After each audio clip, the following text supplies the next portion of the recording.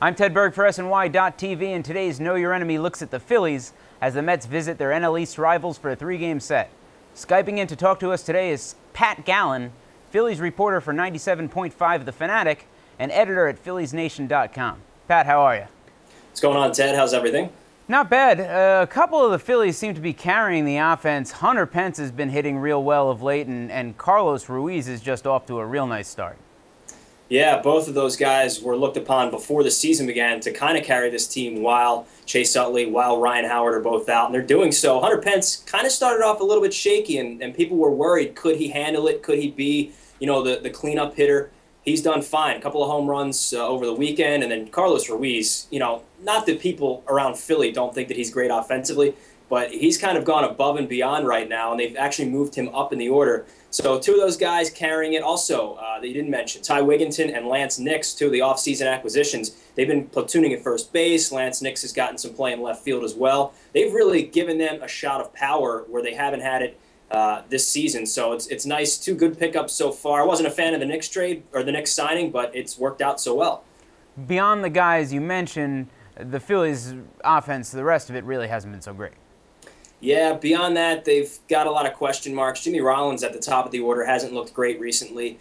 They're going to continue to put him at the top of the order. He's Charlie Manuel's leadoff guy through thick and thin, but he's just not getting on base at a clip that you'd like to see out of your leadoff guy. Placido Polanco is starting to turn it around a little bit. He had really been struggling through the first month or so, has picked it up over the last couple of weeks, so that's good to see because they need that production from him.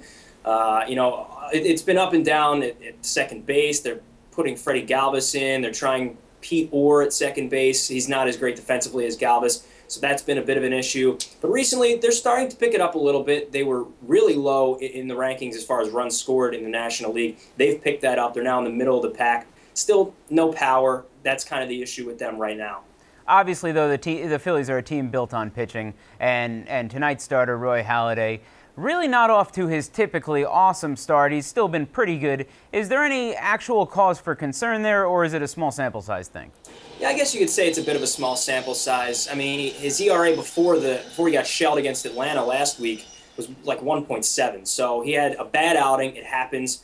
I think the Phillies left him out a little bit too long. I think they should have pulled him after he gave up that grand slam to Brian McCann. His numbers would look a little bit better if they had pulled him in that situation. But the guy's a beast. I know his velocity's down a little bit, but I wouldn't worry too much about it because he's one of those Greg Maddux-type pitchers that can basically place the ball wherever he wants it. He's going to stick around for a long time in doing that. So the velocity's down. I wouldn't worry too much. Maybe he's not the same Roy Halladay we've seen in the past, but he's still damn close. And tomorrow's starter, Joe Blanton, is off to a real nice start. Is there any difference there for Blanton this year, or is that, is things just falling right for him?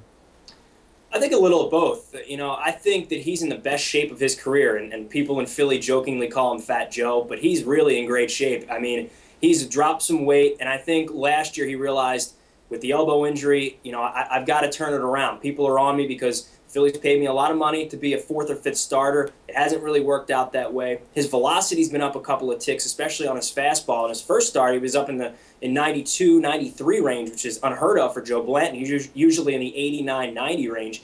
He just looks better. He looks more crisp. So things are breaking his way, yeah, but I think he worked really diligently in the offseason to make sure that he would, produce when he came back. Wednesday, Cliff Lee returns from the disabled list to make a start. Do you think there'll be any restrictions on him? Are they going to be careful with him in his first start back, or are the proverbial chains off him? I don't know for a fact, but I'm pretty sure that everything's good with him. He threw a couple of bullpen sessions, and I think the DL stint itself was just precautionary. I don't think it was ever that serious.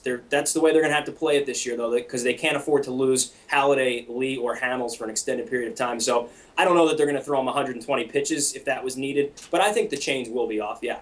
Pat, thanks so much. Thank you, Ted. Remember, for all the latest Mets coverage, be sure to check in at MetsBlog.com, TedQuarters.net, and SNY.TV.